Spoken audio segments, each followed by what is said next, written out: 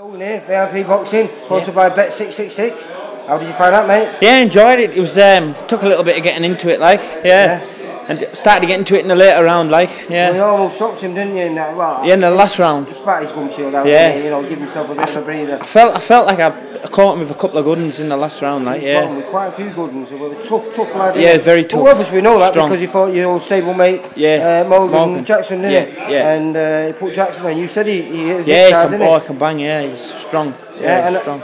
And how did you find it now? It's 11-0, mate. Yeah, 11-0. Yeah. Nice little 4-round workout. I don't think he'd want to go more than 4 rounds with you, would he? Though.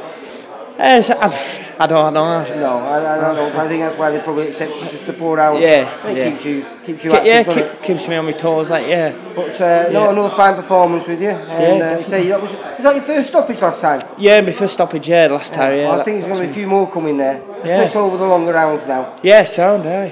Listen, Rick, take care, kiddo. Thank you very much. See you later, mate. Yeah, You've got your gloves on, haven't you, mate? No. See you later.